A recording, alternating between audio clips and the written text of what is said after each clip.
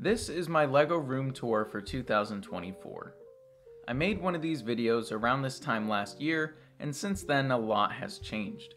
Namely, a completely new, dedicated studio for all my projects. In this video, I'm going to give you an overview of my space and some of the more interesting parts of my collection. Okay, starting over on the right when you first enter the room, I have a table with lots and lots of pick-a-brick cups and miscellaneous parts storage, as well as my computer space for editing and working on videos. Most of these parts are useful in specific settings, but not things I normally use in every build, so I stuck them over here. And to the right, I have all of my leaf pieces, as well as tan and dark tan plates and battle droids. On top, I have the Tales of the Space Age set, which is such a nice display piece. All the colors stand out beautifully against the black and white background. I also have my turntable, which I'm very excited to use for reviews and showcases, such as the Separatist shuttle that I just put together for my Citadel mock. To the left is the main display area with most of my sets and mocks that I still have put together. On top, I have the Black Series Mando helmet and Grogu, and right below are the LEGO versions. This top shelf is for my helmets and UCS sets. The Vader and Scout Trooper were sent to me through Empire Lug from LEGO for review, so that was a really cool opportunity, and if you want to check out that video, I'll have a card in the top right corner of the screen. Next are Commander Cody and Mando.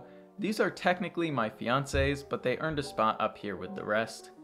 Then we have Grogu, which I bought for half price at Brick Fair, Virginia last year, and finally we have my only two UCS sets, the AT-ST and my favorite LEGO set ever, the Slave One. Moving down, I have my Return of the Jedi and Empire display, starting with this little Echo Base mock I did for a challenge video, and then a playset AT-AT that was given to me by my brother, the Throne Room diorama, and this cool Death Star hologram. This is the bunker section from my huge Endor collaboration that I did with my friend Daniel 2 years ago, and Gaul Lego's AT-ST version 3 that I used in that mock. Below that are ships and speeders, starting with Pre Vizsla's Mandalorian Fighter from 2012, Louis Kiwi's version 1 AAT in tan with the 1999 Vulture droid, my Flash speeder from Theed, and then some speeders from Mos Eisley. Next are two Jedi Game Series mocks, the Forest Gate on Kobo from Jedi Survivor, and Bogano with the Meditation Ring from Jedi Fallen Order. This is probably still the best thing I've ever made, and it is my Old Republic Liberator class starfighter from 2021. It has all the details as well as extending, folding wings, and it can seat a minifigure with Zabrak horns. Finally, on the bottom shelf, I have the Malevolence and the Season 7 Mandalorian Fighter, as well as the Tantive 4, which I won in a giveaway, and a modified TIE Fighter set. I do have the instructions to Jarek's tie, so I'll eventually swap this one out, but that's a project for a later date. Okay, moving into the center of the room, I have a plethora of lights for videos and my main project table with my ongoing Citadel build. This is where I do all my big mocks, where I need lots of room and to be able to get behind to build the backside.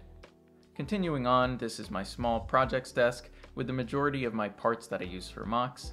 These little rolly carts have miscellaneous bricks and my loose minifig parts. Completed figs are in this drawer, and cables and other camera gear are in these two. Mainly slopes and connection pieces are in the lower half of these stack-ons, and the top is wedge plates and detail pieces that couldn't fit with the rest. Moving over, we have the rest of the wedge plates and all of my snot pieces like brackets, headlight bricks, and snot bricks. Below that, we have my detail pieces in medium nougat, dark orange, reddish brown, dark green, and green. At the bottom, I have trans-clear plates and tiles, and to the left are the detail pieces in black, dark bluish gray, light bluish gray, tan, and dark tan. Above them are my foliage pieces and olive green parts. These drawers are filled with plates in black, white, green, and a lot of reddish brown, as well as mountain slopes in dark and light bluish gray. Then I have filler brick sorted by size, unsorted red, orange, yellow, and green parts, dark and light bluish gray bricks and plates, and palm tree and dark green leaves. On top, I have a bunch of little builds that I wanted to keep together but didn't really have anywhere to put them.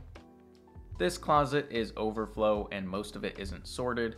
Down here I have bags of parts that I don't use very often, and an old flying pirate ship that I never finished but want to eventually, and then a bunch of random colors of parts and old sets that I need to go through. I keep all of my boxes, so this corner is devoted to those, and before you judge, the box from the UCS Slave 1 is worth like $50, so you know it's gotta be worth it. Above is my tiny collection of sealed sets. I'm going to build the Mandalorian one though, because I really want the figs. These are all unfinished projects like an Imperial Transport by Edge of Bricks. These are my parted out sets. I have the 2010 ARC 170, the 2012 Gungan Sub with Queen Amidala, the 2014 Droid Gunship, and an almost complete 2002 Geonosian Cannon and Starfighter. The rest of the bins are all sorted by color and don't have that many useful parts, so they mainly go untouched. So that is my complete LEGO room or studio tour for 2024. If you made it this far, consider liking the video and subscribing if you want to see more. I have a huge building series on the Citadel from Clone Wars going on right now, so if you're interested in that, I'll have the playlist on screen. Otherwise, thank you all so much for watching. I'll see you in the next video. Goodbye.